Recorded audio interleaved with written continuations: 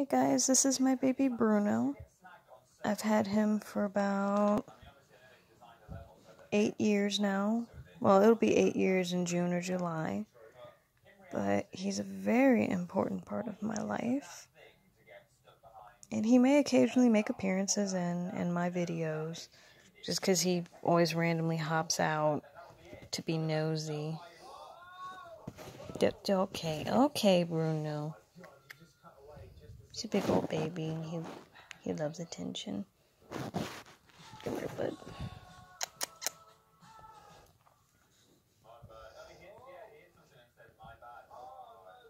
But, during this time period, you guys should also give your pets and your fur babies a lot of love and attention that they need. My baby got sick probably about a week ago.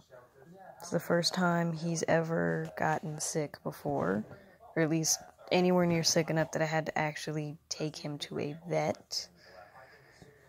And I had to call around to find a place that was open, a place that was even seeing rabbits, because if you don't know it, rabbits are considered exotic pets, so they have a very special vet they have to go see, a very special animal doctor, and it was the most terrifying thing in the world for me, because he was having breathing troubles, and I was so worried. Never had to take him to the vet before, and they had all these procedures. They were like, you're going to have to drop him off. You're not going to be able to come inside the clinic with him. But it ended up working out nicely.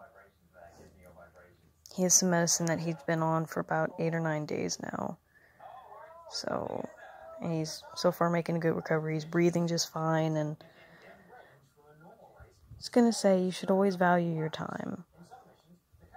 And keep in mind that your pets, you're pretty much their whole life.